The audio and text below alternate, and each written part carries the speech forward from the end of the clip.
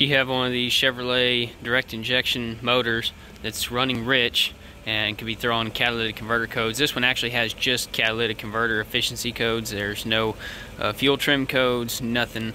And I drove it, and the fuel trims are extremely rich at idle. I've seen this a lot on these trucks. You drive them for a while, get the motor nice and hot, and see what happens is the high pressure fuel pump leaks fuel into the crankcase, and it gets mixed up with the engine oil a little bit, and as you increase the temperature of the engine, it starts to boil the fuel out of that oil, and it gets sucked up through the PCV hose.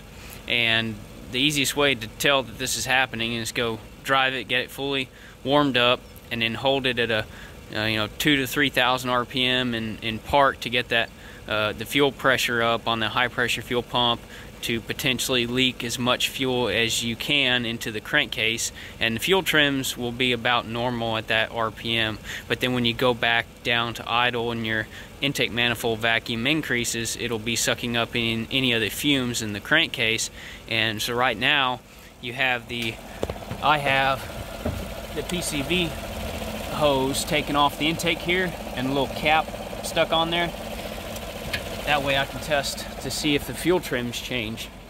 And it's pretty drastic how quick it will change here. On this one it changes very drastically. Some of them aren't as obvious. You can look at this, long-term fuel trims, perfect. Short-term, perfect. Now I'm going to turn the truck off. I'm going to connect the PCV hose back up. And this helps to run it a little while with this thing capped off. That way it gives the vapors in the crankcase time to build up, so you have enough stored in there to really affect those fuel trims. This shouldn't affect fuel trims at all. Or it should not make them go negative. There should be no fuel in that crankcase.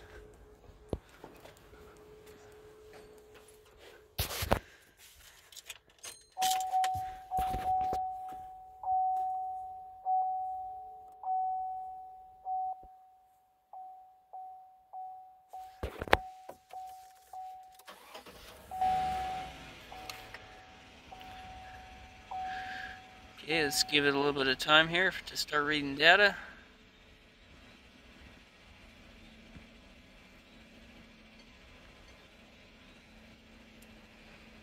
There it goes.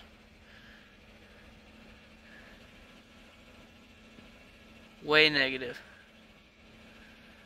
from all those fuel vapors inside the crankcase. The other way I've been able to tell this, it's a little dangerous, but if the crankcase has enough positive pressure in there to where when you pull this oil cap off, you have the blow-by, that'll be blowing out of here. This one has no blow-by at all, but some of the direct injection motors, they do have a decent amount of blow-by, and you can take that off and take yourself a little nap gas torch or whatnot and just hold it there.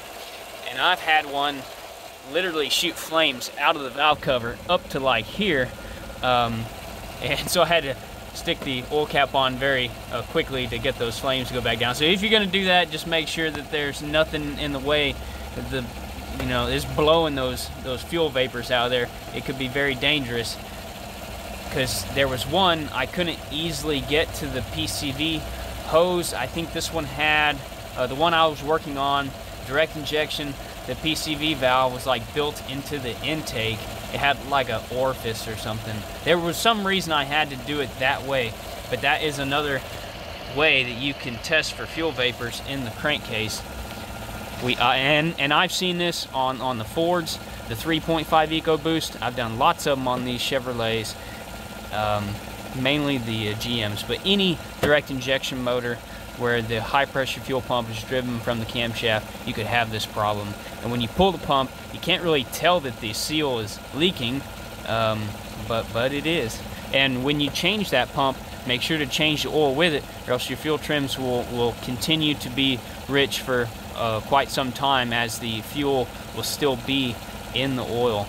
And this one does not have like a high oil level. The dipstick, it's only about maybe a 1/4 inch above above full.